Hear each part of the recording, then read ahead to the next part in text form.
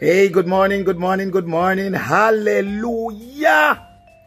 How long do we have to live? How do we know whether today is our last day or tomorrow? What do we do in the meantime? How should we think? How should we process the fact that we are temporary and our numbers could call at any time? Let's talk about that.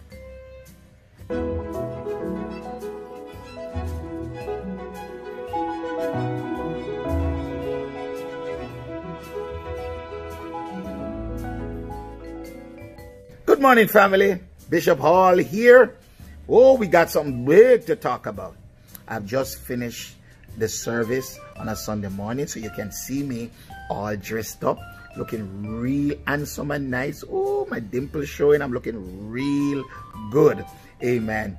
So I am just finished my live where we spoke about purpose and timing.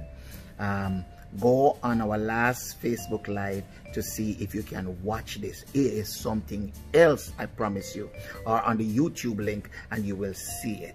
All right. Now, everybody, how long do we have to live? I don't know. Will we live till we pass 100? Or are we here for a short while? This is a major topic. And I have a scripture for you. It is called, the scripture is in Psalms 90 verse 12. It says, see me turn my head a little because I have it over here. It says, so teach us to number our days, that we may apply our hearts to wisdom. Lord of mercy, what does that actually mean? Teach me to number my days. Am I going to sit down and count my days, how long I lived? No. It's not how long you lived, right? It is how long you have left to live. What are you going to do within that time to fulfill your purpose? This is a very sobering thing and something very strong to talk about at this particular time. I am not telling you to run go, they go take out insurance and all of that because you're soon dead and all of that. I don't want that fear to be upon you. But this is a time to think about our own mortality. We'll not be here forever. One, the coming of the Lord can come. And two, our journey can be finished and we are gone. And we don't know when our journey will be finished. A lot of folks believe that living long is fulfilling your journey. And I'm saying no. Most of the people who changed the world never even reached 50 years old. You understand? Martin Luther. You understand? People like Bob Marley never even reached 40. You know? All of these people, Napoleon, all the great people never actually lived long. What about Jesus? 33 and a half. Gone. But we still can't stop talking about him. He shook the world in the time he had. Hey, and I believe in my heart that I'm going to shake the world with the time I have.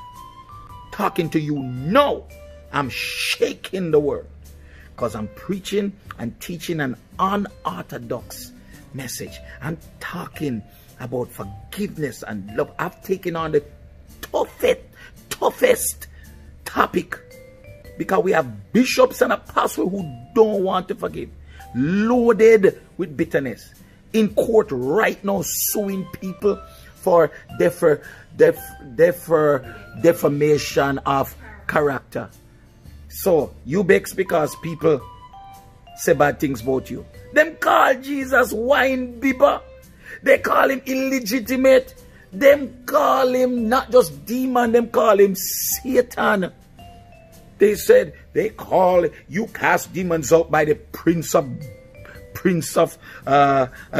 you call Beelzebub, Lord of the Flies. You are demon, you are Satan cousin. Jesus not care nobody into court to protect his name. His name is still the same. I don't have to fight for my name. My name don't have to be good. Because his name, Ebokoraba. No, calm down. You see, because I just finished the service, me charged. So I have to fight hard enough to chop 2 Rabasha kind of the day here. Okay? His name is the name that is important. Amen? And you don't have to go to court and fight for defamation of character. I can't even call the words them good. So forgive me if I not call it right. You understand? The Lord is your keeper. The Lord is your shade upon your right hand. There are some folks who refuse to take the Christian path. They refuse to take the humble road. They are flying high. They are gods in the earth. You dare not say anything negative about them. Brethren, if they call the master of the house Beelzebub, what are they going to call his children? You act like your name better than Jesus' own. Your name can't cure cancer. Your name can't do nothing. But his name, every knee must bow. Every tongue confess that Jesus Christ is Lord to the glory of God the Father. Don't talk. Your name? Come on, you lucky you have one. You just have one name with them give. But God has given him a name, Hebo, that is above every other name. And at the name of Jesus, everything of a job flat. Amen. John said, when I saw him, I fell at his feet like a dead man.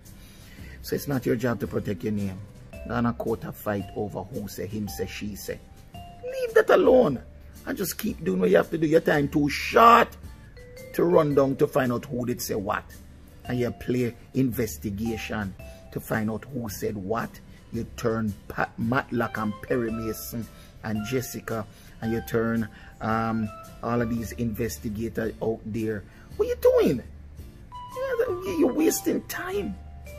Time now is fleeting. The moments are passing. Listen, you have no responsibility for what people say about you and what people think about you. That is not your job. Your job is to focus on what he thinks about you. Make your calling and your election sure.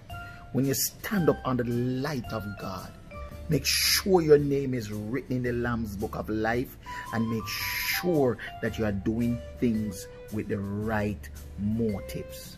Not just action, but doing it with the right heart. Amen? Don't just give to show off. Give to please God. Not going to hold you long. We have a short time. David says, Psalms 90 verse 12, teach me to number my days. Teach me to remember that I'm not going to be here for too long. Teach me to love when I can. Be kind when I can.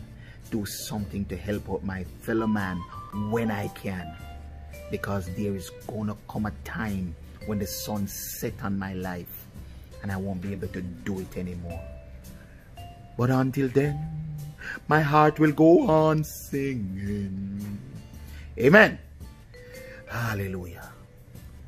I love you. May God bless you. And I hope this will cause everyone to take stock.